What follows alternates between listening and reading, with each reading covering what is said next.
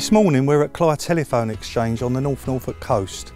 Our project is to provide nesting boxes for owls and kestrels at some of our more rural buildings throughout the UK.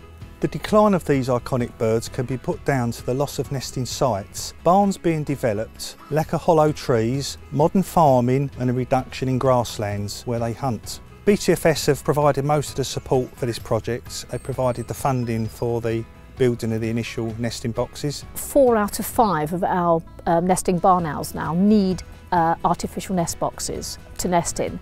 We're losing all the old barns, we're losing all the old trees that are their traditional nesting places. So working together with landowners like BT in a project like this is absolutely vital. The beauty of this project is by reducing our grounds maintenance by 50%. Here at Clyde Telephone Exchange, the cost of the project is zero to the business.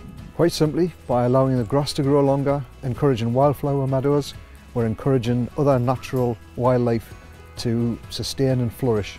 BT obviously, as an owner and manager of many different facilities up and down the country, is uniquely placed really to make a difference for wildlife. So they can use the skills and expertise that are provided through this project to make improvements for wildlife.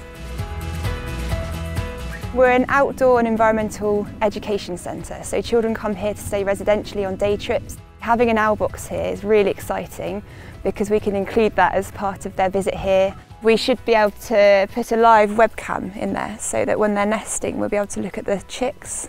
At the moment it's an early stage for us because we won't really know how successful it's been until after the breeding season finishes in July.